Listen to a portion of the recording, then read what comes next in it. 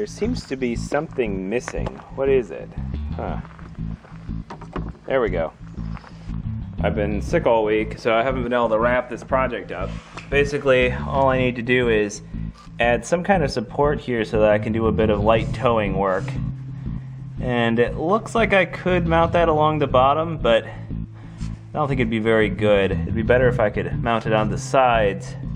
So I have these hitches here, which are not really intended for this, but they're for putting like a little tow line thing on. But I have this for a hook. These are all things I've had laying around for years that I just didn't get around to using. And I'll get 1 7/8 on here, even though I really need some 2-inch, most likely, for my trailer. But again, not a big deal. I should be able to fit over it. So what I'd like to do is combine those using this piece of scrap I found in the woods, because I just find everything in the woods. And maybe the side mount I can fabricate out of this. This is some kind of office chair piece here that I found in the woods. So I figure I can cut off this stuff, which is about 1/4 inch thick, where these chairs, or where these arms are, and bend that over for mounting to the side. Alright, I have this bit from the office chair cut off and polished up with a flap disc.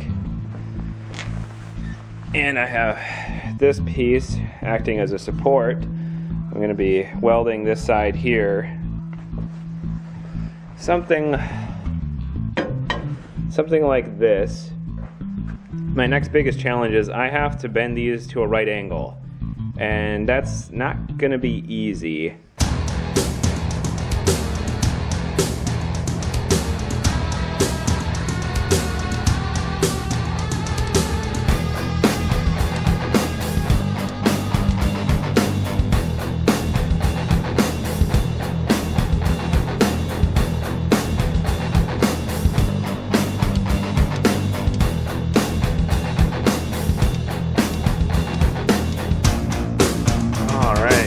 Pretty much there. Got the powder coat off of these, cleaned up all this stuff.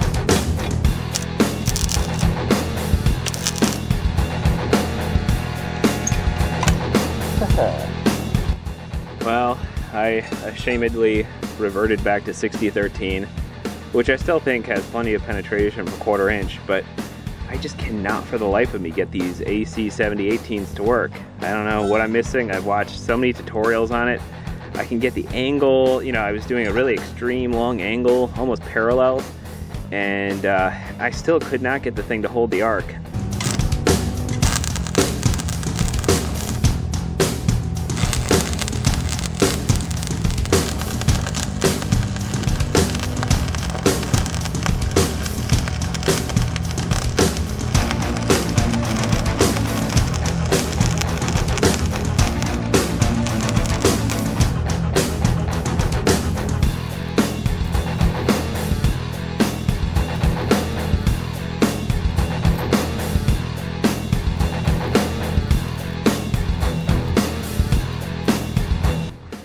Well, this is a terrible welding job.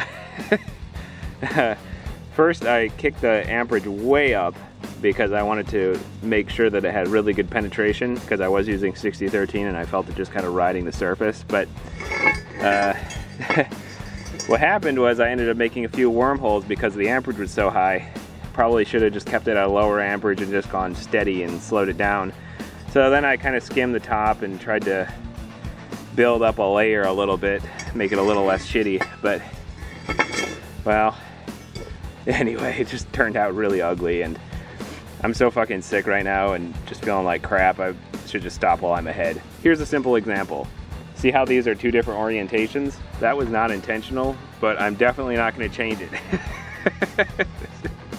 I'm just kind of oblivious and muddled in the head right now.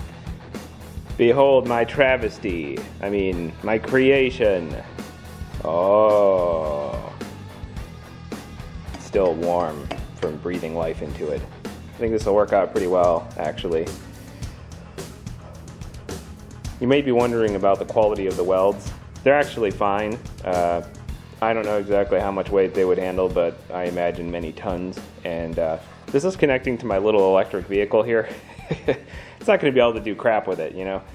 So I can hold the trailer, I can like pull it around. I'm actually mostly excited to use this for tight maneuvering. It's not something I had considered, but I have a bunch of logs to move in this one area that I can't get the tractor into. So this thing in first or second gear is going to work really well for just pulling those around. Job hastily done. So, weakest parts about this. These screws, or rather these bolts, are complete crap from Harbor Freight. Just come in one of those miscellaneous kits. And I know from experience these shear immediately, so they're very mild.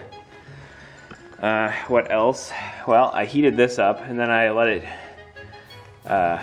cool down at room temperature, essentially. So this is probably essentially annealed. So that's probably a bit soft, though I still think for these purposes it should be fine. Generally, the tongue for a trailer should be able to hold about 200 pounds, and that's what I weigh. So let's see if it'll hold me. Wow.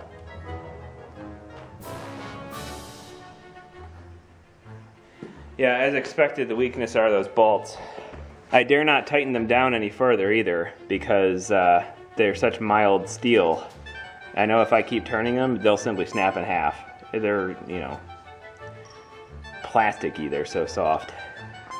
Alright, ready for a little test driving with the transmission lubricated, the new motor. These batteries are still fairly charged. I threw this ramp together to get it in and out of my workshop, so that's nice.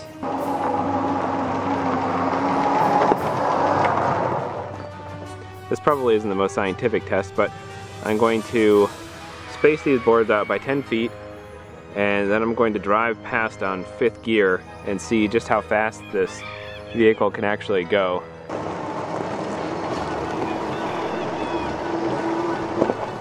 Surprisingly, on 5th I can actually go pretty consistently. This is my 4x8 trailer, rated at 2,000 pounds or something like that. Have it mounted on this. It's a bit lower than I'd prefer, but there are a bunch of batteries in the way, so it might be about as good as I can get.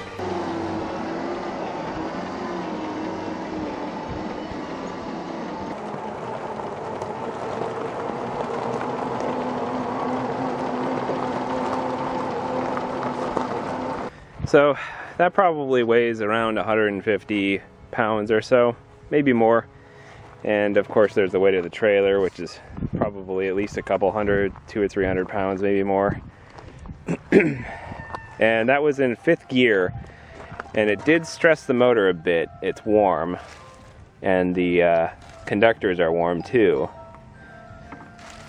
Nothing too serious. So this thing is reading around 120 degrees with my infrared gun, which, yeah, that's probably about right. I wouldn't be surprised if it was even close to 140 or so. This isn't Fahrenheit I'm referring. And yeah, it's pretty hot. The conductors themselves, not so much, but this poor casing is pretty darn warm. I kind of feel like it should have had some heat fins. But I'm gonna have to let this cool for a while before I continue testing. I don't want to give it an unfair kind of task when it's so overheated. Another thing that's interesting to note is that this motor is maybe half the size of the other motor it replaced. It just happens to be rated at 24 volts. Nonetheless, this is doing a heck of a lot of work, around 3,000 RPM. It was actually vibrating a little bit, and I think that was the belt slipping. Nonetheless, what that kind of indicates is that this had so much load on it, you know, that it might be at sort of the outer limit of what this lawn tractor can handle, given the transmission as it is. Which is impressive. It means that at the highest load this thing can pull, which was probably at least 500 pounds, I just put that trailer away by hand, and just pushing it even on wheels is a ton of work. So that trailer probably weighed over 500 pounds just on its own. As far as the batteries, we're still at 24.5 volts after all that work, which indicates to me it's barely straining the batteries, which means I probably could have gotten away with half as many batteries and it would still be able to do a usable amount of work. In other words, the power supply outpaces the capability of the motor by a long shot. This motor is just not robust enough. I was hoping to use like a golf cart motor for it, but they were far too expensive. Alright, pretty simple setup. This is a hunk of a log that's probably 200 pounds or so. It was actually quite a bit heavier, but it has dried out a bit. It was all covered in vegetation over here. So pretty simple setup. Gonna be pulling this thing. I'm just gonna kind of take it downhill and see how it goes.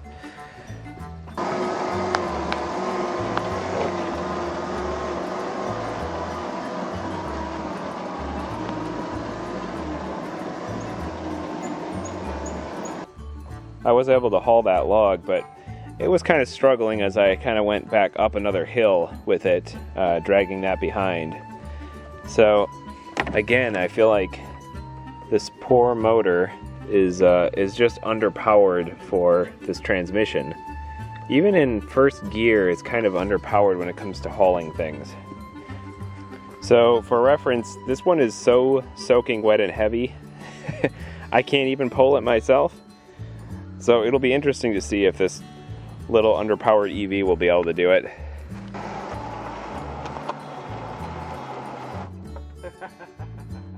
Well, in this case, not a transmission issue, not a motor issue.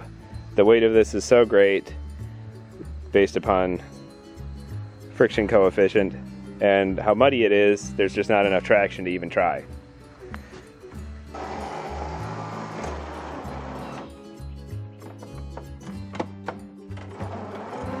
Well, there we have it. It's pretty clear in this muddy condition I will not be able to pull anything substantial to complete my testing to its entirety, but overall I'm pretty happy with the way that this project turned out.